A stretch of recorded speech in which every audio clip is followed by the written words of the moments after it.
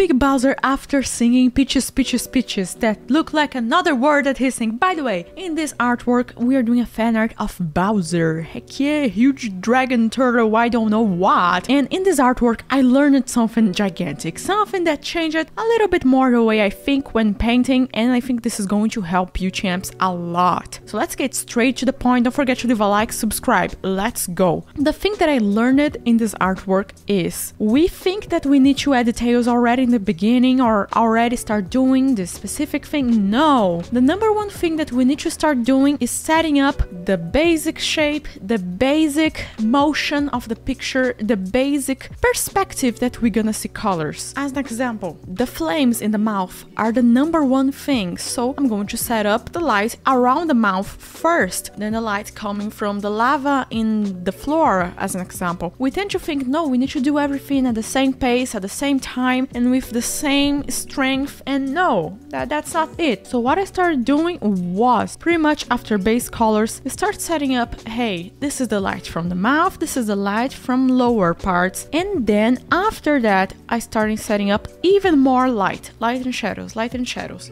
Before any kind of detail, if we understand clearly light and shadows, details are going to become something much easier, much more simple and faster. In this artwork, I was thinking, damn, I'm going to take so long doing the scales, and then I fixed it first, all the light and shadows, and tada! It was much easier adding texture on him, because texture should not be something that you're dying all the time and going like day 1000 something, and I'm here still doing scales on Bowser skin. No. This is in the past, okay? This is in the past. We cannot be doing this anymore. Maybe 50 hours drawing, okay, but 10,000? I don't think so. So after adding light from flames, light from downwards, and then light from the side, also aka ring light, we have all the lights necessary to prosper and have a great piece. Literally 3 types of light. 3, not even 2, it's 3. And after we have all of those lights, we gotta think, oh, okay, each place that light's coming from, it's my guide to know where the light's going to hit on my drawing. Where the light's going to, I'm going to touch here, I'm going to touch here. And that's the best part, that you can practice how you understand light and shadows. That's how I practice light and shadows, by literally asking myself, light's coming from here, where it's going to hit? Is it going to hit this place in the hand? No. Is it going to hit this other place in the hand? I can try it, and if I see that it doesn't make sense, I take it out, go back, and try again, place by place. That's how you understand what is happening. Always questioning yourself and really entering your drawing like, does this really make sense? Or is it just something that I'm imagining in my head and I'm going all crazy over it, and I really think this should go, but maybe this should not go here? So yeah, about the clouds in the background, people tend to think, at least me, myself, I used to think that I need to have a detailed background with everything extremely ultra rendered and with details at the same level of Bowser's head, and no, the answer is no.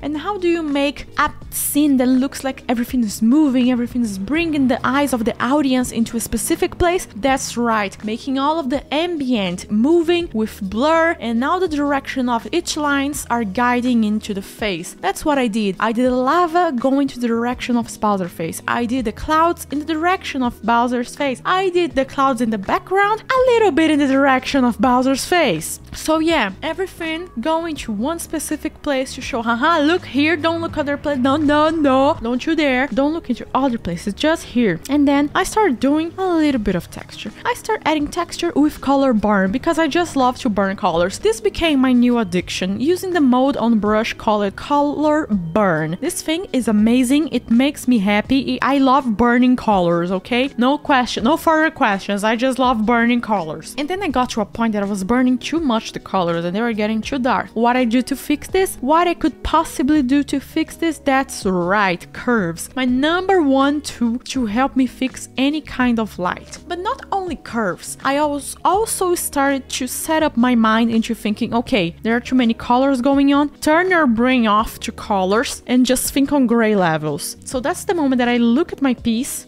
thinking of gray levels. If I see a really dark color, I think, it's calling attention. If I see a middle gray, it's not calling so much attention. And if I see a very strong, bright color, it's calling attention. And the rules are, if it's calling too much attention, too much contrast, this part must be important. And if this is not important, this is going to get a fog. I like to call it a fog. Like in the hand, below the hand, like the area of the hip and leg of Bowser, I made it with some fog because I was like, you cannot be calling as much attention as the hand. The hand is like, rah, and the leg is like, you know?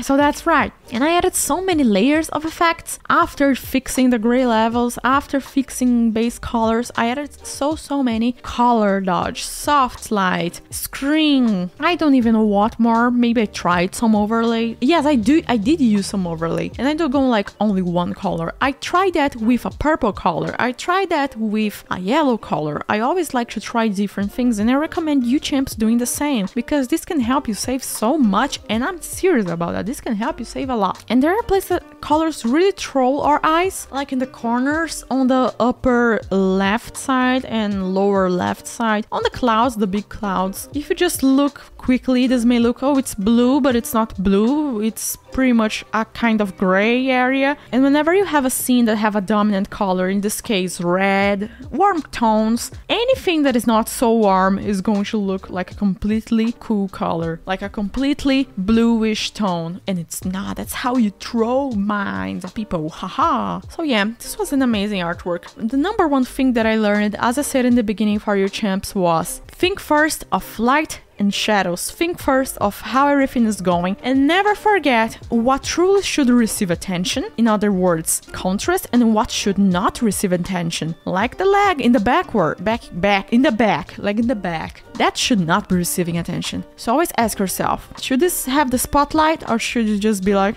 whatever? There's some parts in your artwork that are going to be, whatever, and others that you're going to be like, oh, hey darling, how are you doing? Oh, let me help you. I would die for you. I do anything for you. It's pretty much that type of contrast that you gotta have in your artwork. So champs, what do you like the most in this artwork? What would you change on it? Comment down below.